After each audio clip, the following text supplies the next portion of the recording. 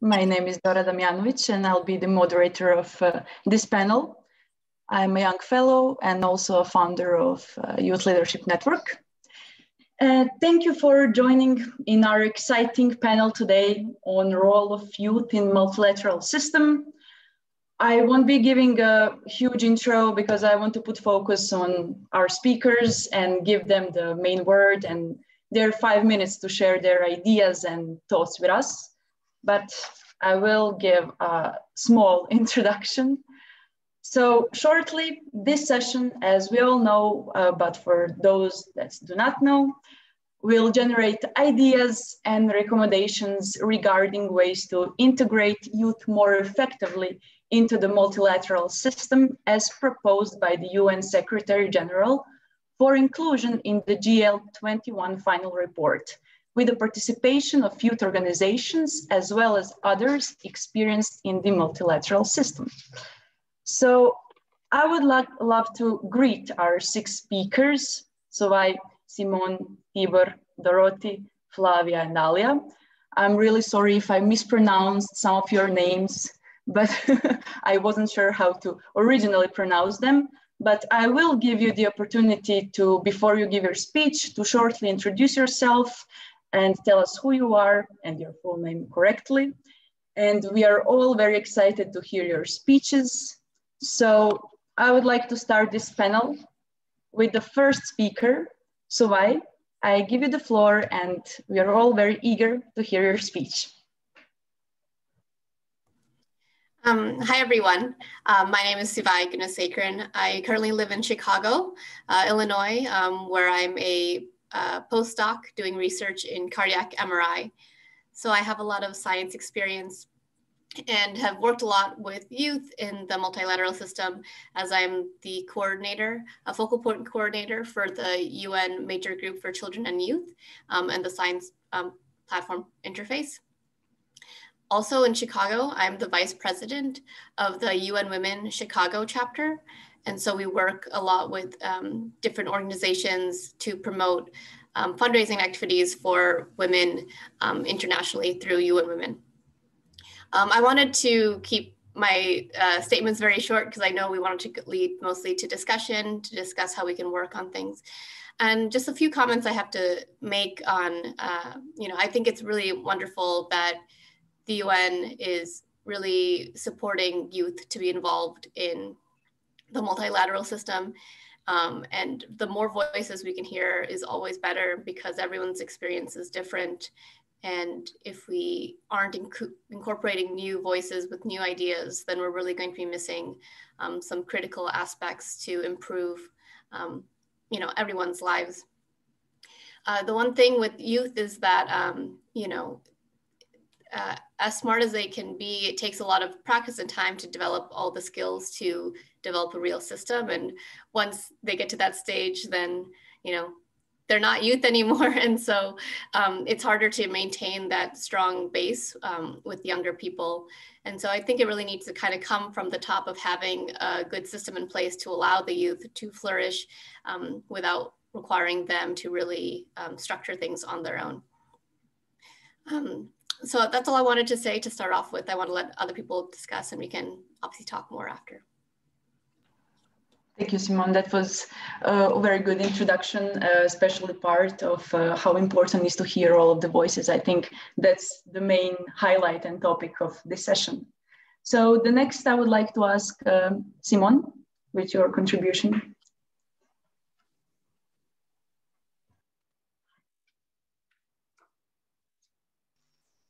Okay, good evening, everybody. Thank you for the floor. My name is Simone Romano, and I am the National Coordinator of the United Nations Youth Association of Italy. And it's a pleasure to be here. So thank you to the Youth Leadership Network and to the Academy for having me. I'm really excited to hear from you. Also, new ways to include the young in the multilateral system. As a United Nations Youth Association, we were born in 1947, and we are keeping up with the same aim to include the young people and to empower them have a say, in the international organization at an international stage. We are working actually through our committees in Gorizia, Milan, Naples, Turin, and Rome, and through webinars, workshops, and not so far in time also with institutional trips. And so now today the pandemic has shook our activities as everyone else's, and so we are here to gather together and our experiences and our diversity in order to create new launchpads, new activities, and new networks for young people to be included. And so I won't take any further time in order to let other people also to present themselves. And I would also like to stress the point that also the Jewish Rabbi Elder used to say that if we are not now, when, and if not us, who? So maybe we could focus on that, and I can look forward to hear from you also what could be new ways to engage people in the multilateral system, and how could they have their say in this process in order to structure their future and the future of the world, and in order to challenge also the global threats we are facing today. So thank you for your attention, and I can wait from hearing you. Thank you, Simone. Thank you. And I would really agree with you. In these times of pandemic, it is actually a really good opportunity to somehow participate, for youth to participate, because they have more time and social media is more active than ever, just to involve them a little bit more in various activities of different organizations. Thank you once more. And I would like to invite Tibor to share his ideas with us. Thank you so much. May I consider myself as an intern in this group of people, if you are ready to cohort me. I'm coming from a bigger picture perspective and a different generation. First of all, I admire the patience which I have witnessed even in the first couple of presentations, where the panel participants with a lot of humility are expecting inputs and expecting how the situation might bring up new opportunities. Why I'm raising this point? Because I think your generation is practically heavily impacted by a series of economic and financial crises, not just 2007 and 2008, but starting potentially with the turn of the century. Then on the top of that, the COVID-19. And as a net result of that, probably many years of early work and job opportunities were missed in the post-2008 period. Now, because of the coronavirus, there is a second punch impacting young people probably even more than anyone else. And the generation behind you, because of the limitations in the schooling, might suffer as well from what is unfolding. So I think this generation is impacted heavily. What is inherited by your generation is a couple of unfinished business on the so-called wicked problems. The unfinished business of the climate change issue, the unsolved issue of the SDGs, especially in light of what happened in the coronavirus crisis. I think the implementation of the SDGs by 2030 is, for me, is under a big question mark. In addition to that, probably still we don't know how to handle in the future pandemics which might be similar or more complicated than the coronavirus. The good news is that the generation you are representing has more resilience than many other generations. And I think you have to turn it around. And because of what might be over the horizon, you have to probably take control without misusing the word which has been misused so many times recently, to take control of things. In practical terms, of course, I see many of the participants are from the UN system. And it's very difficult, based on my experience, to provide great ideas how to break the intergenerational barriers which are built in the UN system, with the whole classification of who can be employed for a so-called P2 or P3 or P4 or P5 position. This classification means a built-in gerontocracy. The way ahead is probably to find a way around some of these barriers for you, to be smart, agile, based on your stronger resilience. To see how, for example, the gray areas of what international government organizations are doing, or the UN is doing, where their mandate ends and there is no more mandate, where the different organizations' mandates are not complementary to each other. So how in these areas uncovered, you can deploy your knowledge and expertise. There is another big advantage you have. Of course, right now, still we are handling with issues of the third industrial revolution, like nuclear and the danger posed by nuclear weapons. The second industrial revolution, oil, we are trying still to handle the problems created for climate change. And we are trying to handle the first industrial revolution, gift of coal. So while still it's an issue on which the jury is out, the fourth industrial revolution is coming, and no one knows better what the fourth industrial revolution is about than your generation. And historically, that was very much true, because in the 1930s, the Italian team of Fermi, who were very much behind putting in place theory underpinning the nuclear chain reaction, they were in their 20s.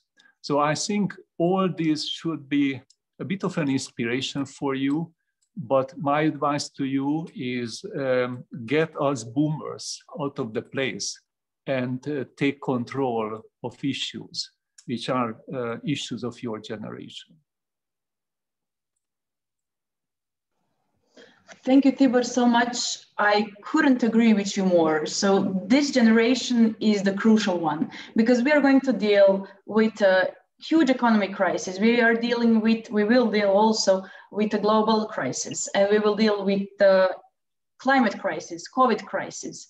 So this is the moment, and that's why we are here today and in the future, just to wake up that consciousness and to wake every single individual, and to just close the gap, trying to close the gap between older generations and the young generations, and to finally start to cooperate to solve these burning questions together.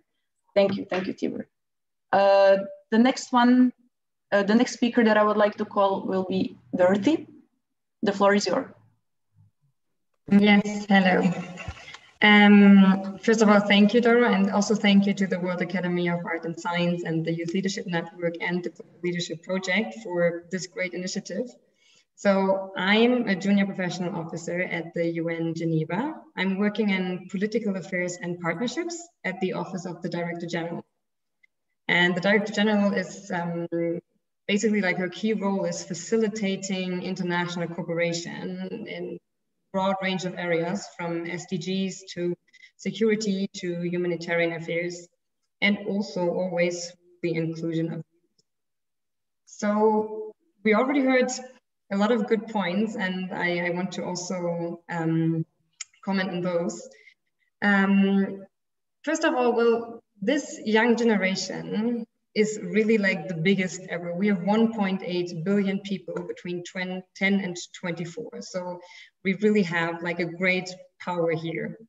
And as we already heard, young people are resilient, well-versed in technological and economic disruption, and mobilized for these, what was just called wicked problems, from climate change to also racial justice, gender equality, and peace.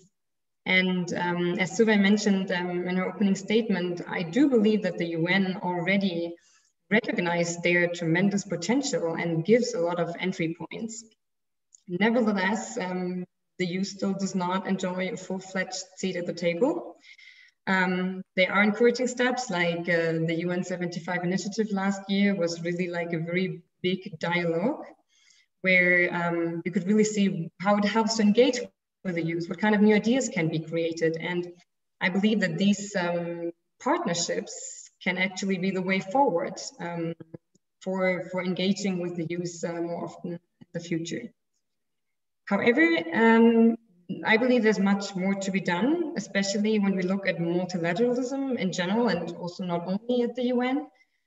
Multilateralism is still dominated by big powers and state-driven processes. So there's a lot that needs to be done. One thing is internally, like in multilateral organizations. At the UN, there's, for example, the Young UN Initiative, and they did a survey, especially for staff members in the UN system. And that showed that the UN still is too bureaucratic. Like respondents said, it's still sometimes too hierarchical, too process heavy, with a lot of top-down processes. So first of all, we have a lot of things that need to change internally. And that is certainly true for many multilateral organizations.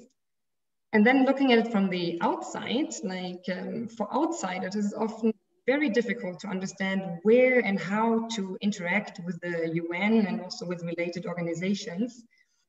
And one of the results of the UN 75 dialogues was also that the UN is very often still too removed and too inaccessible to the younger generation. And in various multilateral bodies, we can see that many decisions are still taken behind closed doors by member states, which also leads me now to my way forward, like who I want to give some ideas maybe for our discussion, like what are the points where we can start? So internally, what we can see is that there is a requirement for stronger engagement with young professionals working in and with the UN. They have a unique skill set. I believe that we are really like a generation now that it's already born and raised with digital technologies, but there is still this difficulty to break the internal organizational barriers in the organization. Then we have the problem that there is no equal level playing field for the youth around the world. 90% of this 1.8 billion are living in developing countries. So there's just a whole different dimension to start with. Including them into these dialogues also will create huge dividends for things like the Sustainable Development Goals. And then lastly, like in the whole multilateral arena, I believe that there must be more involvement of the youth in decision-making. This means opening the closed doors. And while like many things like UN 75, but also youth delegates to the General Assembly, these are already really good ideas. And I believe that everyone at the UN and other stakeholders should be a driving force from this. And this goes from senior management to staff members to member states. The potential for reform has never been better. And this is going to be the point where I stop. I believe we are very committed young people. We have unprecedented technologies. And as we just heard already from Simone as well, this is a special situation. There is a momentum for change. Thank you. Thank you, Dorothee, for your amazing speech and a lot of new, fresh ideas. I think we also all agree that to change this outdated system, we need to give youth the feeling that they can change something, not only by rioting on the street, but they can actually be involved in the decision-making processes. That is also something that we are striving to do, and to make that bridge between them and the organizations that actually have some impact in this world. The next speaker I would like to invite is Flávia. Young people must be taken seriously in order to build an equal and better world for all. This is the title of my presentation. I am thankful to the organizers to have me here. As a member, I represent the Global Young Academy. However, the responsibility of this presentation is only mine. I am a social anthropologist from Brazil working on impoverished children and their families. What is your first community memory of childhood? Not the ones taking place at home, but elsewhere. And I give you 2 seconds to think. One of my first memory of childhood is embedded in a sense of injustice, shame, and urgency. Seeing human beings such as myself begging in the streets and looking for food in the garbage, thrown carelessly in the filthy ground. I built this presentation in 3 parts. First, I will talk about why can we take children seriously and young people, obviously, the limits to do that and how we can take that. We'll start with why. According to Christina Thoring, professor at St. Andrews University, without children's and young people's views, the picture of a given subject is incomplete. We need to address them in order to get a big and comprehensive view of all kinds of changes we want to address. Moreover, we need to let them decide how they want to build a better world and an equal society. As adults, our role is to support them. The work is theirs. The word is theirs. Now I'm going to talk about the limits. There are plenty of limits. The legal limits, the fact that children and adolescents are not considered citizens in their own rights. Social, cultural, and historical limits, harder to change, but with a potential to shape laws and conventions. People's mentality is still to be changed in order to see the prospects of these groups. Structural barriers, poverty, social inequalities, famine, lack of schooling and difficult access to school, gender inequalities, practice that do not recognize children and young people as social agencies in the family, at school, in science, and all levels of political system, and so on. All these challenges must be addressed locally, but also in a planetary south-north relationship. How can we try to achieve that? Science, research on the basis of childhood and youth studies, not disturbing children and young people to take their place in this planetary turning point. Politics. We need to develop public policies that not only protect our youth, but also engage them in constructing a larger concept of citizenship. Civil society push forward these transitions. Why am I talking about children as well as youth? My research and the research of my mentoring group have shown the potential of children to shape their own world, but going forward to shape the world for everybody. We have various examples that catch the media in the last years, such as Malala and Greta Thunberg.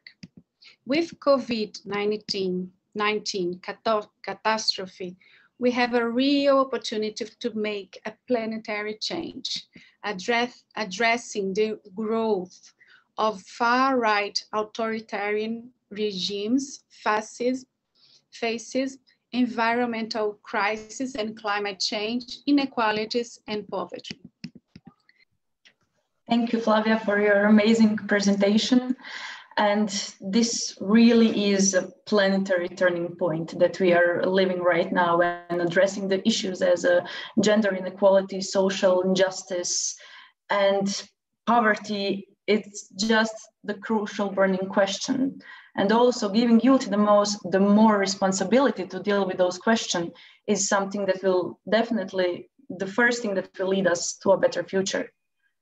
So now I would like to ask our last speaker, Alia, to give her speech. And Alia, the floor is yours.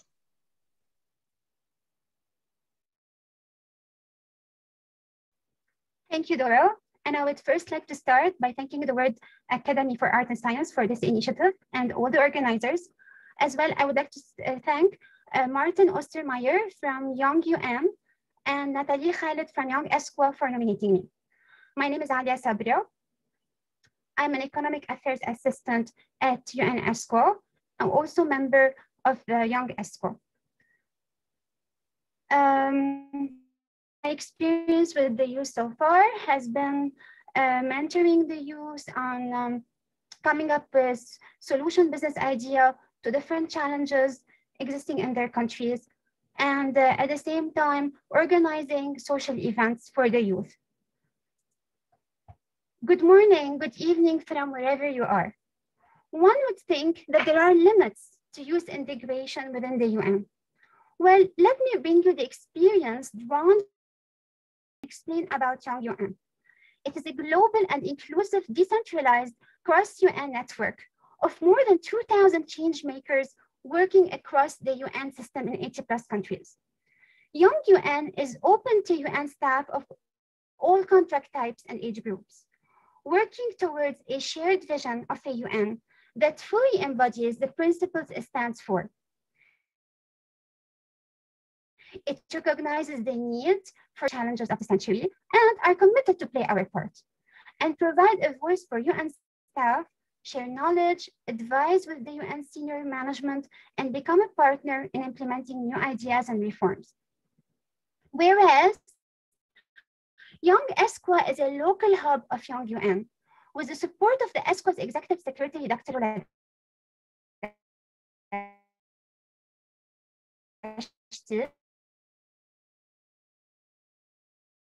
It has been launched in 2019 to enable the strengths, foster innovation, and demonstrate its added value to the UN system and member states. Being a derivative of UN, it is actively working as part of its working groups led by the Office of the Secretary General on Reform. Here I cite three. Okay, I'm sorry. So I was saying, as Dorothee said, about UN at 70 people. Connecta, which is inspired by ESCWA's talent pool,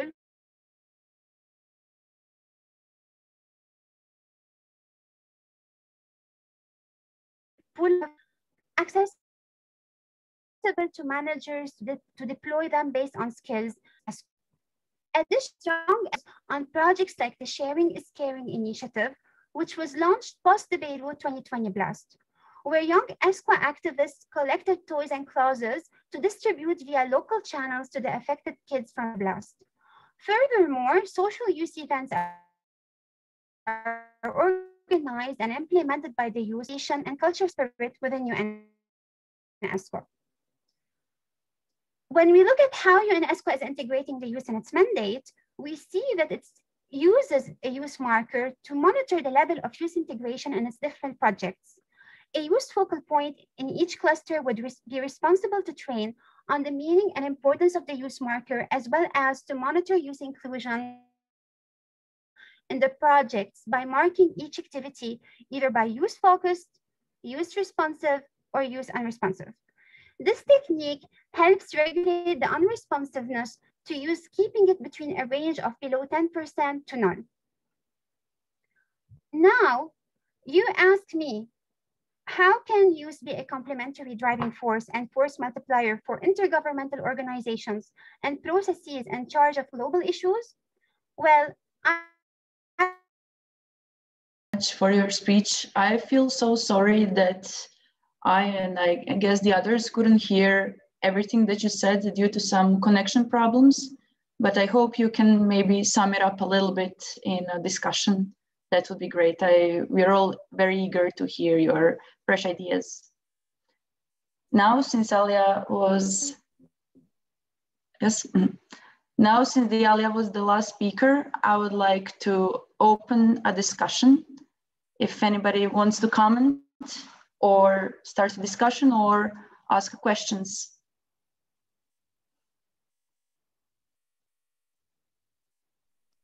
There is a question for you, as you can see. So the solution you're presenting are very initiative, opening doors for young people, leveraging new technologies, granting youth a seat at a decision-making table, etc. Why is this not happening? Why are UN decision-making bodies still comprised of mostly older people? Could you please reply? Yes, of course. Thank you, Martin, for your question. First of all, I would like to respond to the first question. Why is it not happening? And I think I also gave probably a kind of negative outlook, but I also want to give a positive one. So I disagree. Why is this not happening? I do believe that this is already happening. It's just not enough. Just to also give us here some examples, so we also can talk about some positive things and some things that we can actually duplicate and replicate. There are initiatives where, like the UN, like also my office, for example, is talking actively with students. We are trying, like with when there are panels, like last year we had the Geneva Peace Talks and Geneva Peace Week, to actually put in moderators that are young as well, and not just like the people who are always on the panels.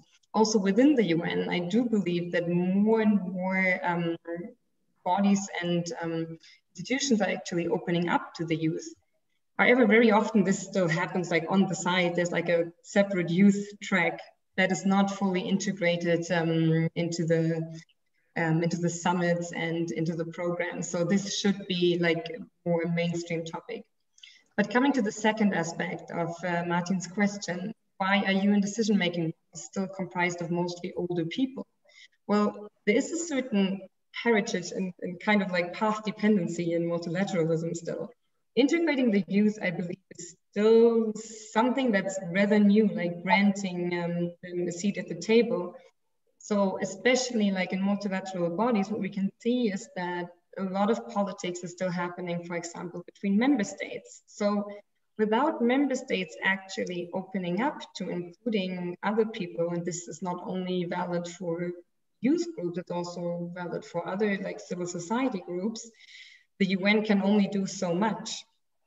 But then, of course, and that's the second aspect, the UN itself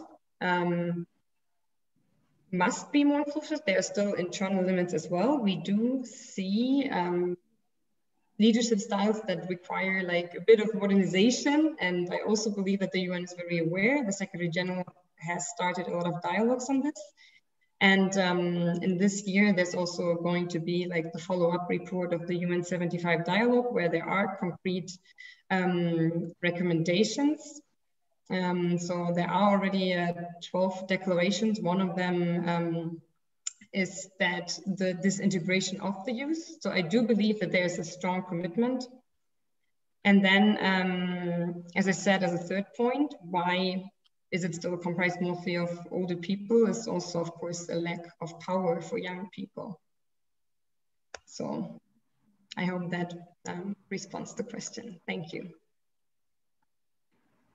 My personal experience, I worked in the United Nations for a year and a half in Vienna, and me and my colleagues, we were among the youngest there. We were interns, and we were on UN conferences every day as it was part of our job, and we got a lot of new fresh ideas.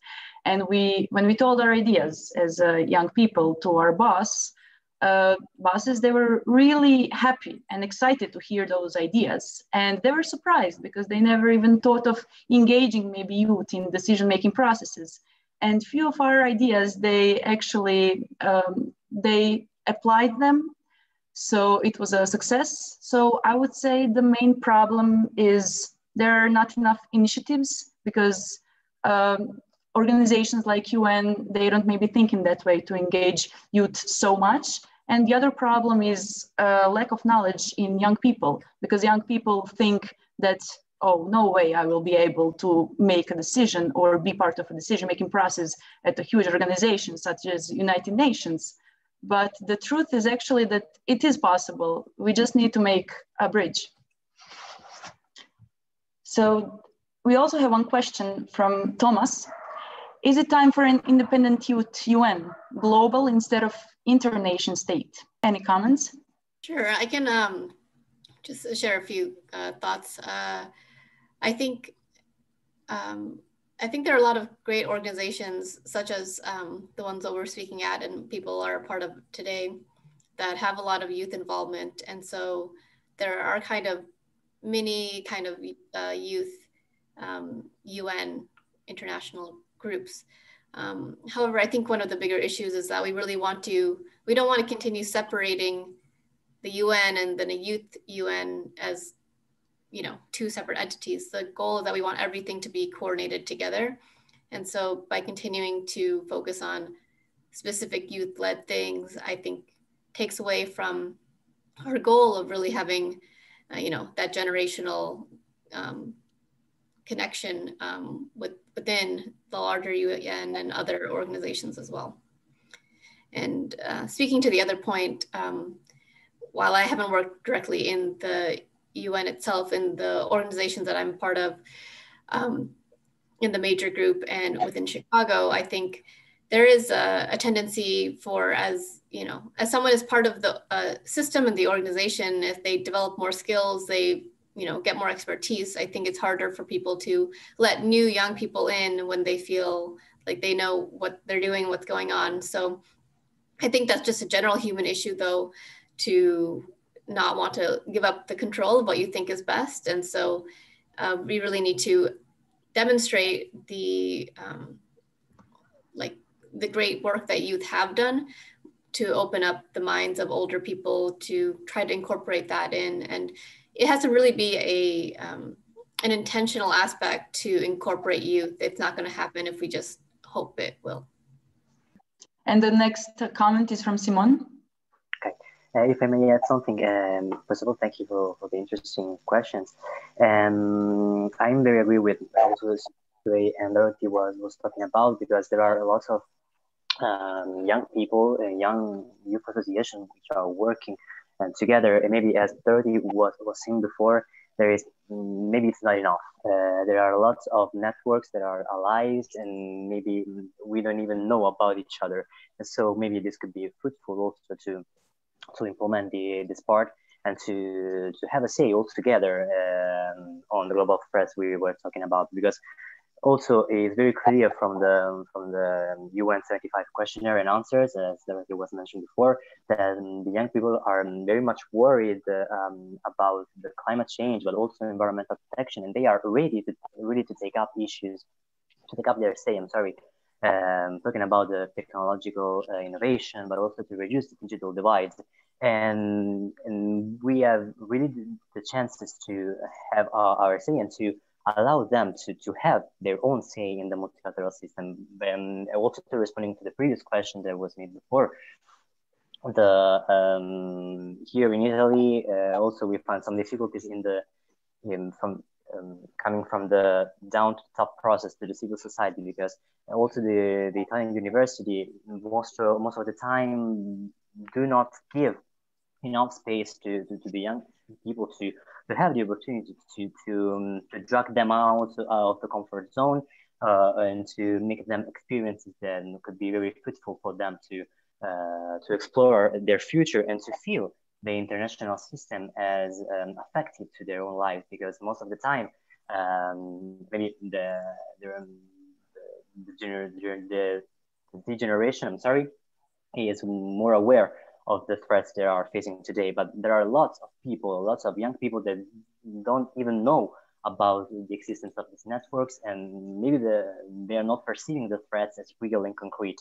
So our goal as an youth association in this case, but also as international individual in the international society, is to be convincing and to be accountable on that issue, and to let them perceive about the necessity to increase. So I absolutely agree with you, and I think that there is more to done also from people who are not dealing with these issues like we are doing today now. Okay, thank you. Thank you, Simone. The next comment from Niccolò. First of all, I introduce myself. I'm Niccolò. I'm from the same association of Simone. I'm a member of MSOI UNYA Italy. So first of all, thank you very much to the World Academy of Arts and Science for allowing me to be a contributor to this panel. I found your proposals, your suggestions very insightful. In particular, I have a question regarding what Mr. Tibor said concerning the COVID pandemic situation and the impact that the COVID pandemic had and is going to have in the future, in the near future, on the implementation of the SDGs before 2030. So I completely agree with him when he said that there is going to be a lot of problems concerning the implementation, especially about in my opinion, about the economic and social components of Sustainable Development Goals. But at the same time, I wanted to ask all of you, what do you think about the environmental component? So if this break of economic activities may in effect bring a change in the way that we perceive industries and all the industrial production processes. And at the same time, I would like to ask all of you, how do you think that the civil society, in particular youth, may have a role in this transition towards the post-pandemic environmental deal with such crisis? Thank you very much. Would somebody like to answer Niccolò's questions? Flávia. I would like to make a comment. Don't know how long I have, but I guess it's just 1 minute or two, right?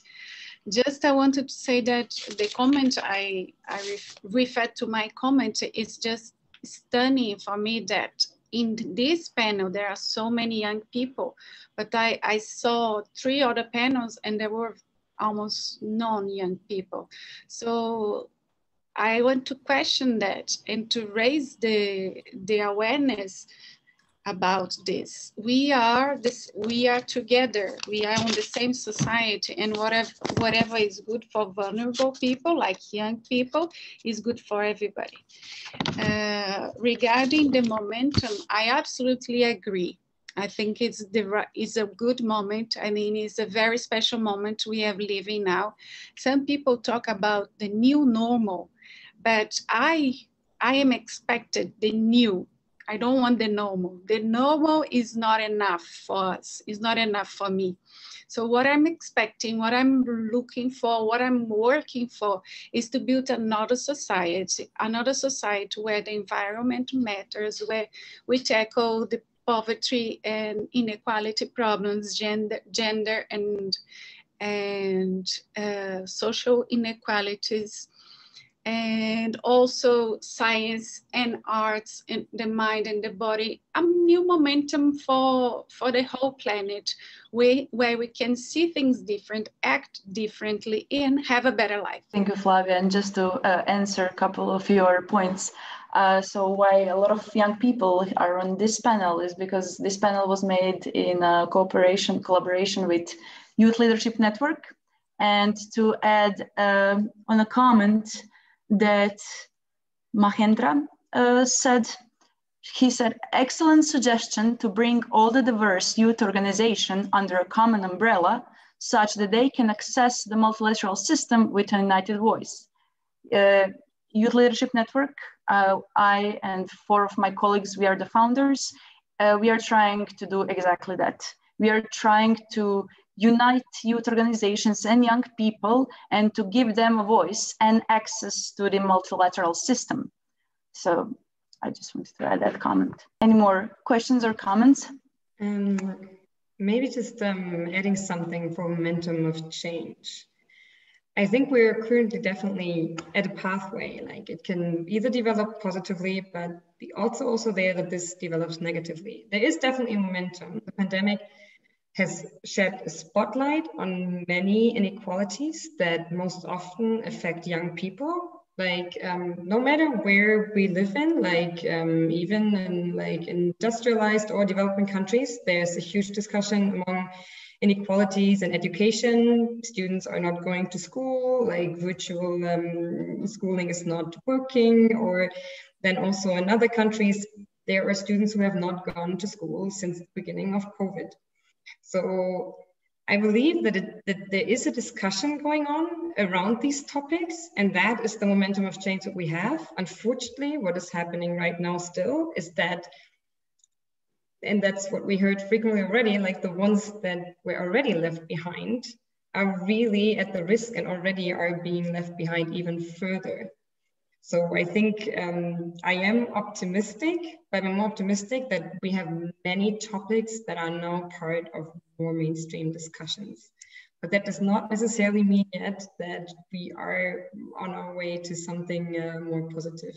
To build over on what Dorothee was saying with the COVID and things changing, it's really forced everyone to have to grapple a lot more with technology, doing all these virtual events, and really embracing the different ways to connect, which requires a lot of, different computer apps and programs and things like that. And I think that really is supporting the youth and younger people who are very involved with the technology, and requires people who were less invested in it or using it to also understand the power that it has and the ability it has to connect others. And so I think hopefully that'll help pull younger people to get involved and show support and be able to foster those collaborations amongst generations. Thank you, Suvai. Thank you, Dorothee. We have a lot of amazing comments in a chat section, but I would like to propose one question to Tibor as a member of a generation that is older than us. How do you think, what kind of solution would be to engage youth more in the decision-making process? My first point is, having listened to all the amazing comments, that I don't think that your generation should wait until you are invited to the table. So you will have to create your niche or niches to show an initiative. And it's not you who are the demander, but it's the other generation who is asking to have access to that table. And as I mentioned, there is an Achilles heel of intergovernmental organizations. The mandates are very pedantic. So these are very well-defined mandates for specialized organizations, intergovernmental organizations, and it's very difficult for them to go beyond the mandate or to go beyond what member states are allowing, for example, the organization secretariat to do. And many of your members are with secretariats, interns or young professionals. So there is a need to figure out, to map, okay, what are the most recent issues? To give you one example, and I think Dorothee raised the point about entry points. So if I take Geneva, in one place, you have a couple of organizations, of course, World Health Organization and ILO and ITU, World Trade Organization. And if I look upon the challenge created by COVID, this is a transdisciplinary problem. And none of these organizations are allowed to look upon it beyond their narrow mandate. And the most interesting is when a problem is spilling into another domain, into another wicked problem, is further enhanced by that particular spillover effect. So take it as an example, as what kind of entry point. This could be in between the mandates, the cracks, the Achilles heel of organizations, where they have a point where they are very much defenseless. On issues, to give you one example, there is an entity which is very well functioning, the UN planner officers, informal network. So those people usually come together twice a year, and those people are not your generation. But you could do the same as, for example, how, to give you one subject matter, how the overall external environment has been changed as a result of the COVID-19, as a result of the financial and economic difficulties generated by the COVID-19, and what might be over the horizon, for example. And if it is an informal network, you are not put in a straitjacket where you cannot speak out your mind, because many of those professionals in the UN system, they will have to watch how far they can go, and they have to use euphemisms. They have to be not too negative, not going beyond their mandate. And these are additional opportunities beyond the technologies I mentioned to you, or this AI and communication and robotics and in all these technologies. The entrepreneurs, the titans, are young people. They started in their 20s. So you have to turn around the table. It's not you who are asking to be invited to the table, but you are creating your own table. You are creating your own niche areas. You are having a meaningful discussion, and then you decide how to and whom to invite to that table. So you have to turn around this whole issue. Thank you, Tibor. This was very insightful. Thank you for your comment. Anybody else who would like to add something? So I got a question at the questions and answer from Kenneth, who asked me, how may I learn more about your organization, its mission and initiatives?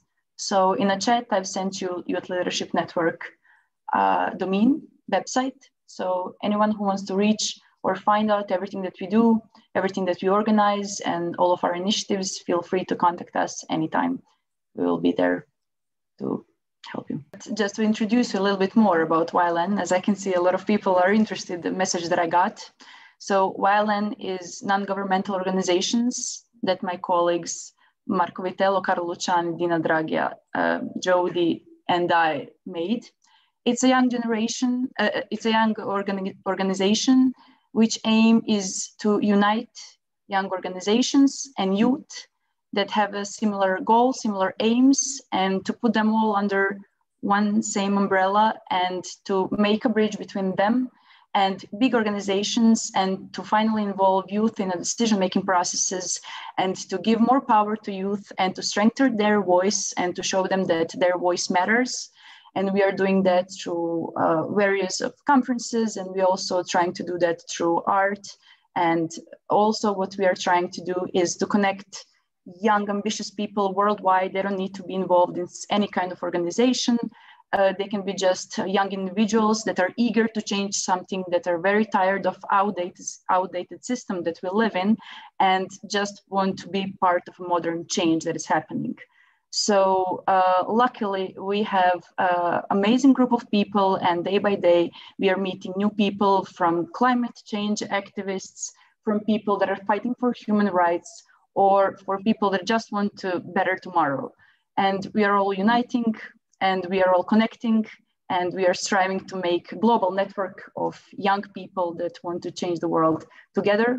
So as I said, spread the word, and if you want to join, we will be very willing to have new, young, ambitious people. Maybe just if I could add something to what Tibor just said, because I like the idea of basically reversing also the legitimacy of forums, because by creating own forums, it also shows that other bodies and forums only have legitimacy when including young people.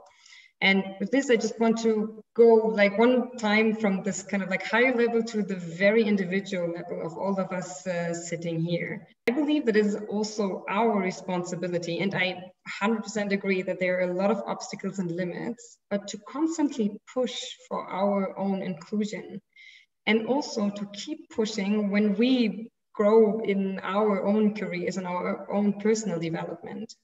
So we can is that even within like our own work, our own like we're studying and so on, there are a lot of opportunities actually to push for the inclusion of young people, of other opinions.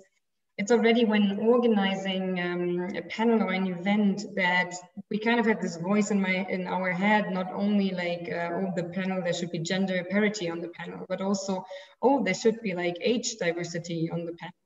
And I believe that all of us at the moment, we still have, like we already have a lot of power, and hopefully we also will have even more power, and it's us who should already like really embed in ourselves the idea that youth as gender, as a diversity, integrated minority should be something that we ourselves constantly push. But this is just on a very like individual. Thank you, Dorothee. Thank you for an amazing comment. There is also one more comment from Mahendra, who is giving us constructive comments throughout the discussion, and thank you for that. I shall read it. Mahendra said, we need to start educational reforms to introduce multilateralism and multilateral system in schools, colleges, and universities, such that as they enter professions, they have awareness. Attending multilateral meetings will not provide the training to participate in meetings with substance. The UN should consider developing youth programs such as the UN School Day, when high school students represent countries and so on. For the youth, the focus of discussion and negotiation should be global challenges we are facing. The question is which UN agency or organization to take a lead here. So it is mostly about the educational system reform and to involving organizations and especially other organizations, not only United Nations, in changing the educational system and to giving youth the involvement in the decision-making processes. But maybe you, Dorothee, know from some UN sources which exactly body would be that. I don't know at the moment which exact institution the person is mentioning here. And the next question is from David. And David asks, I would like to take Tibor's turn the tables metaphor on another step. In the spirit of and need of being in this together, has the YLN, Youth Leadership Network that I mentioned, considered inviting some old to be considered for membership? Youth Leadership Network, as we said, is trying also to remove the gap between older and younger generation. So yes, of course, we are always ready to have somebody to advise us and to mentor us as well and to help us. So feel free, no matter what age you are, to contact YLN. Okay, so we have 10 more minutes left. Tibor, did you raise your hand? Yes. In my introduction, I mentioned that I would like to aspire for an internship in your organization. And this is very much in line with the turn the table concept. So I would very much advise that you remain in the driving force as the young generation, and whoever you add as cohorts, potentially me and others, we are just trying to learn from the new thinking you have to deploy. There is a aspect of what might be ahead of all of us, where in case the financial economic COVID-related repercussions are further aggravated, I think the results will be longer lasting than in 2007 and 2008. It will put an additional pressure on you because these issues will have to be sorted out eventually by you, by your generation.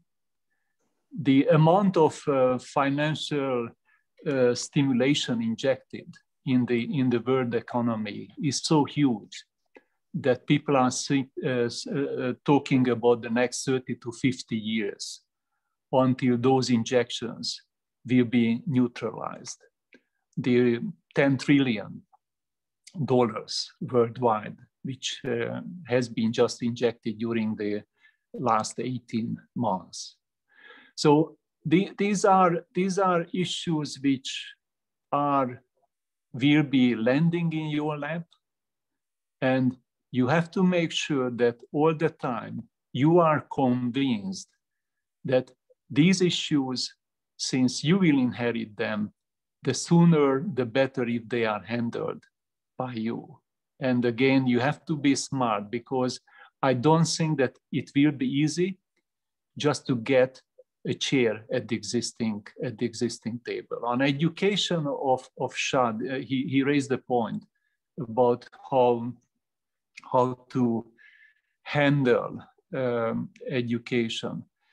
Of course, the easy answer is UNESCO, but I would like to recall something, not because I would like to overemphasize things we have been doing, but my organization 10 years ago, we started something where massive open online courses were used to reach out massively to young people.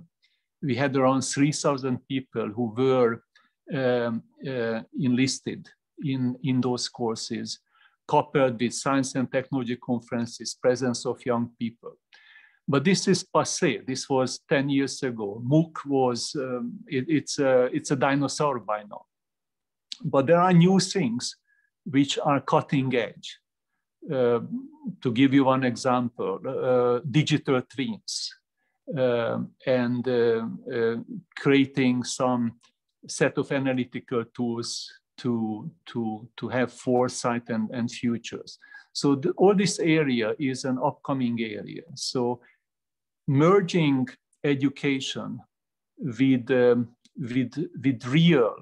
real simulation of what's going on and what should be going on and what's not going on in these organizations. No organization can do it because member states would ask them what the hell you are doing.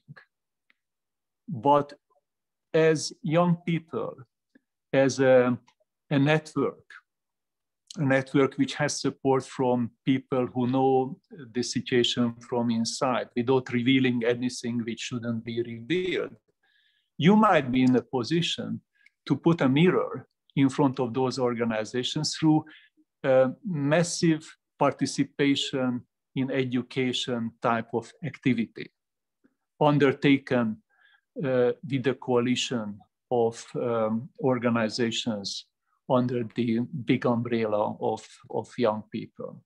So I just wanted to emphasize again, you have to go for cutting edge, new things, create your own things and move forward and define the pace. Thank you, Tibor. This was really inspiring.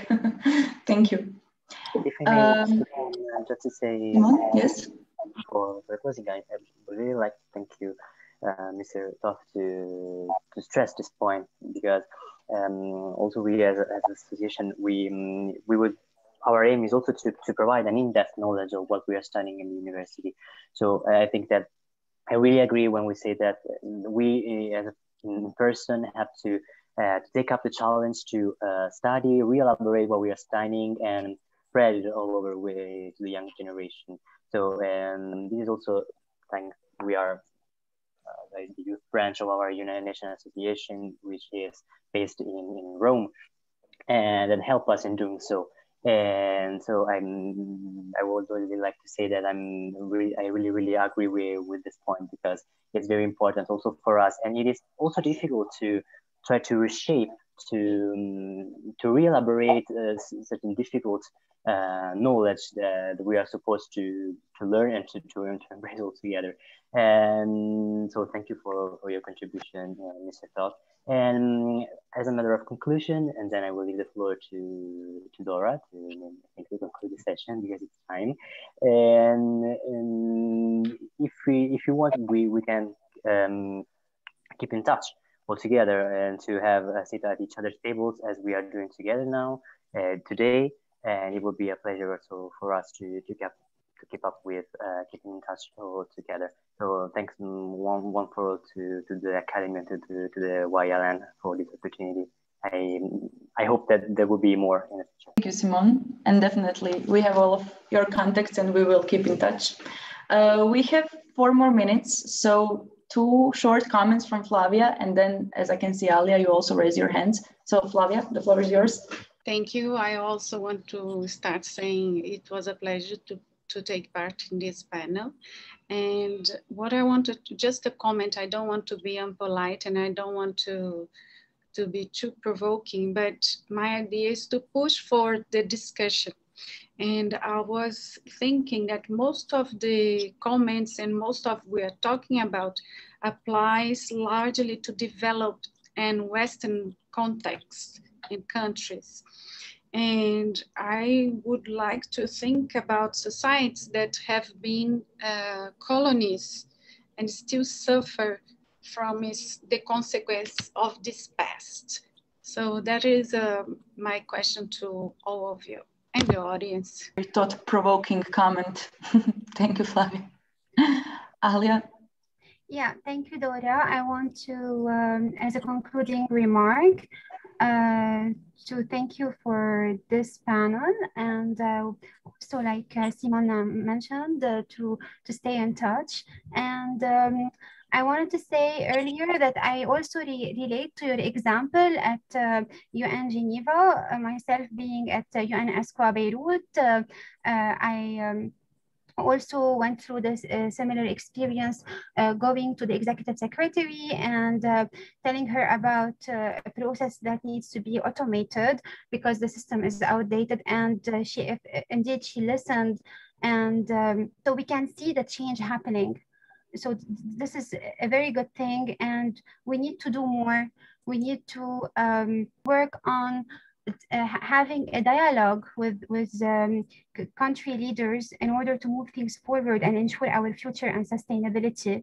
And also we would like to work on pushing towards a future of work to be more flexible and agile. Thank you, Dora, and good to be with everyone. Thank you. Thank you, everyone, and congratulations on an excellent session full of new, fresh ideas. We have unfortunately no more time left, but I guarantee you that we will stay in contact and further develop all of our ideas. I just want to thank you all for participating and see you soon.